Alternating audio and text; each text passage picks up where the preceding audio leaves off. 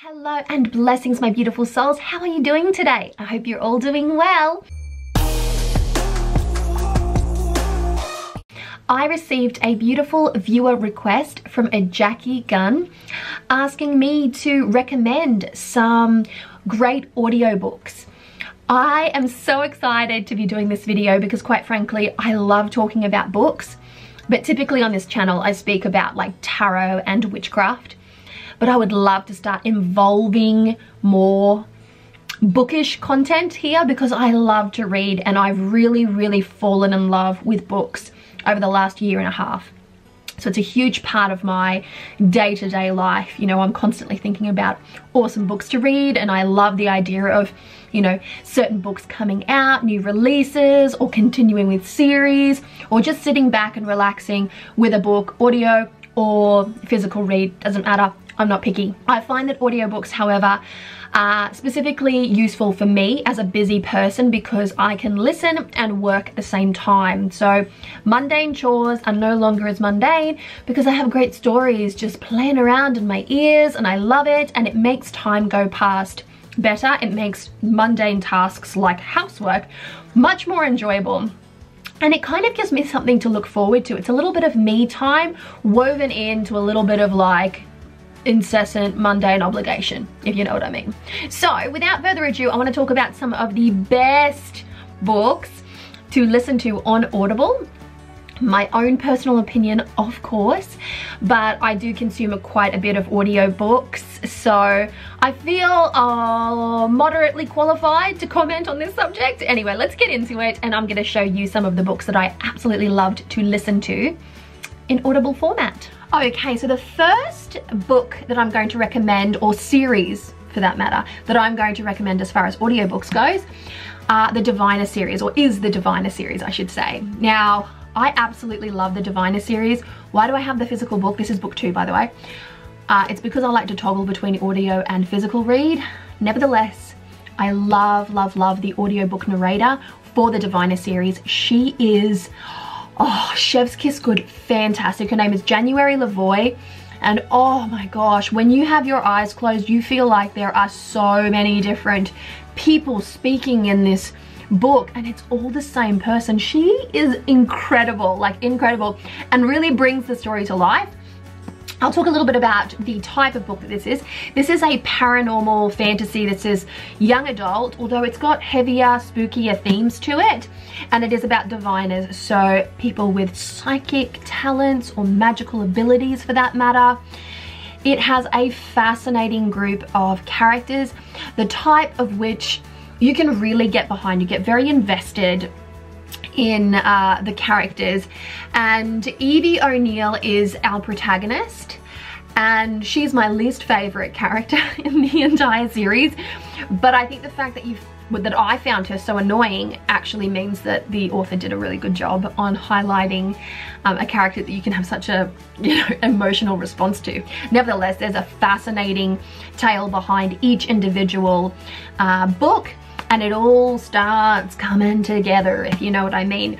But it's a bit spooky, and I'm a bit of a chicken, and I can honestly say that, you know, this was probably my limit. This is, yeah, there were some things. Nevertheless, audiobook, absolutely fantastic audiobook narrator, the best.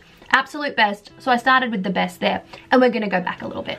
Okie dokie, and this is in no particular order. Do not hold me to any kind of preconceived order, for the love of goodness. I'm going to recommend to you Skyward, and also Starsight, which I just recently finished. Now, these are 2 recent reads. They are young adult sci-fi, and audiobook narrator is good. Not as good as January Lavoie, I'm sorry to say, but still very entertaining. I love an accent, and the artificial intelligence in this story, which is Mbot, has a Scottish accent, which I'm very into, might I say. A brief synopsis is, this is Spencer. She's the protagonist of the story, and Spencer grew up wanting to be a pilot in the DDF, and they're off-world, so this is a space sci-fi story, and basically they're consistently fighting an alien race. So to be a pilot in this world is about the most prestigious position that one can hold. Now, the story behind Spencer is that her father was a pilot, and he was a very well-known, very well-respected pilot until a fated battle. And from that battle, he became dubbed a coward. He died, and he died a coward, according to the story. So her story begins with her wanting to be a pilot and having to redeem herself under the umbrella of being a coward's daughter. So she basically gets given a lot of shit for that. Her story is fascinating. Her character growth is fascinating. She starts off really annoying and you're like, did you really just say that, love? And then you're like, oh, I kind of feel sorry for you and I get where you're coming from. And then eventually you're just like, finally, you're making some good choices. But the artificial intelligence in this one is fantastic. The next story that I'm going to recommend, and I'm gonna have to go through my audiobooks here because, you know, there's some. Okay, the next audiobook that I'm going to recommend for you is, I'm just going to go ahead and say it. It's possibly my favorite series of books ever. Just putting it out there. And of course I'm talking about, anyone who's a member of my book club will be like, here she goes again. I'm talking about Red Sister, or book 1 in the Book of the Ancestor trilogy by Mark Lawrence. I can't even with this story. I loved it so much. I mean, I banged on and on and on about it, especially in book club. Many people read it just because I kept on incessantly talking about it. And honestly, I'm yet to meet someone who didn't like it. If you read it and you don't like it, don't tell me. Don't tell me. Don't shatter that for me, okay? I absolutely loved the story of Little Nonna Grey. I mean, assassin nuns, say no more. Beautiful, oh, epic writing style, fantastic world building.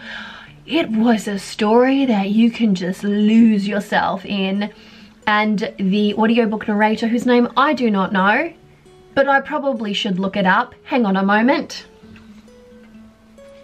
Who was the audiobook narrator for Red Sister? Heather O'Neill. It was Heather O'Neill. Good on you, Heather. Fantastic. Oh, Little Nonna Grey, she really just... I can still hear it in my ear when she says, Saida. And, oh, I just loved it so much. It's Red Sister, Grey Sister, and Holy Sister, and that basically talks about the stages of assassin school. So there's a, you know, there's a magic school system, an assassin school system kind of thing. There is a magic system. There is just so much, and there's intrigue, and there's scheming, and there's politics, and there's more scheming, and there is epic fight scenes and extraordinarily, like, graphic, just violence. But in a way that doesn't quite feel like grimdark. It just feels like a really freaking exciting story. So, Red Sister, read it. Let's bond over that, okay? Shall we? I'm toggling between Audible and Scribd. Alright, the next lot of Audible reads that I'm going to recommend to you is, or are, The Nevernight Chronicles by J. Christoph, who is, by the way, an Australian author. Now, his writing style, some people love it, some people hate it. I did not mind it. Does he include footnotes in his stories? Well, yes, he does. Do people find that annoying? Yes, they do. Did I find that annoying? No, I didn't. I actually loved them. I found them wildly sarcastic, and because I listened to the entire book, I kind of got the Australian sarcastic edge to these footnotes, and they were relevant in my opinion, but that's just me. Very, very interesting writing style. Now, again, grimdark, so it's gratuitous violence. So if you like high-paced, violent types of stories, this is for you. But there is a magic system. Ooh, a girl that can manipulate shadows. The protagonist is Mia Corveri. We follow her from a young girl of around, I want to say 6 or 7, don't quote me on that, and things happen in her life and she ends up in an assassin school with a point to prove and some vengeance in her heart, like really fueling her, and she needs to be the best of the best in this assassin school so that she can be I guess an assassin for Our Lady of the Blessed Murder. Of Blessed Murder. Yes, Our Lady of Blessed Murder. Doesn't that just sound like too much and like extra? But it's so entertaining. It's so entertaining. Now, I've realised that I've spoken most about fantasy. So Nevernight Chronicles is adult fantasy, as was The Red Sister adult fantasy, and the previous two stories, they were young adult. I also want to recommend to you as audiobook, also equally good as a, you know, sit down and read book, is The Wicked Kingdom by Kerri Maniscalco, and that is a witchy fantasy story about Italian witches and demons and hell princes and what have you.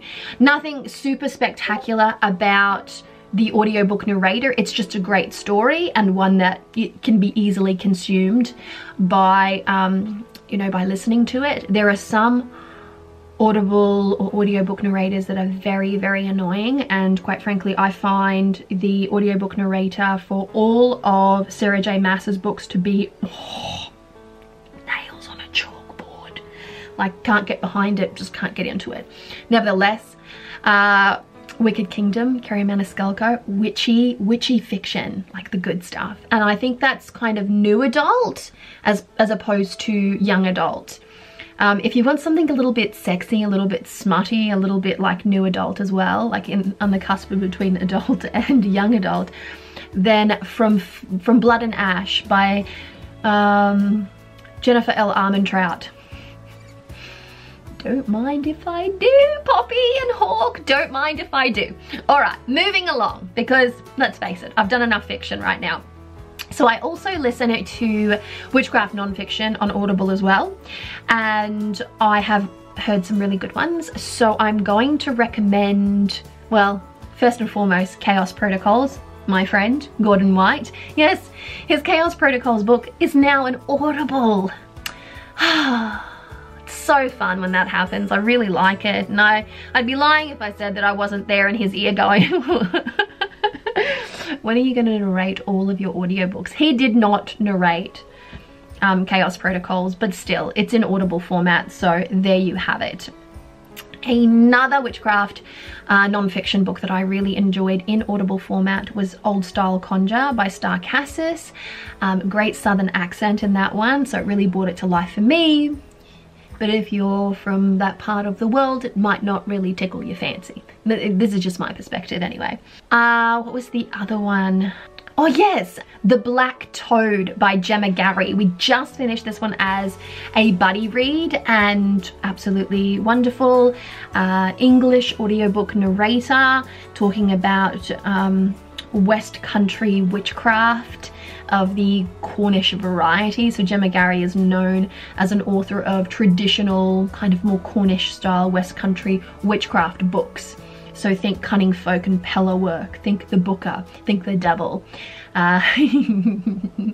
Very, very, very entertaining, very rich with information as well. And The Black Toad is actually quite a small book, so it's a fast listen. So if you want to consume something, you know, on the fly, it's a fast listen. I think that's all of the recommendations that I have for you actually. I prefer to listen to fiction. I'm a big listener of fantasy and fiction, and I toggle between adult and young adults, and sometimes I dip my toes into sci-fi, but I wouldn't call myself a sci-fi reader. I really just love fantasy fiction. That's my escape. That's where the good times are had for me.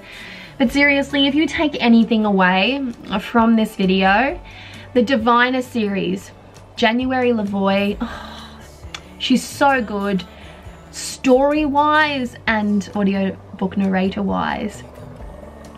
Heather, whatever her last name was, I've already forgot, who did the Book of the Ancestor trilogy by Mark Lawrence. Start with Red Sister and tell Nonna Grey that I said hello.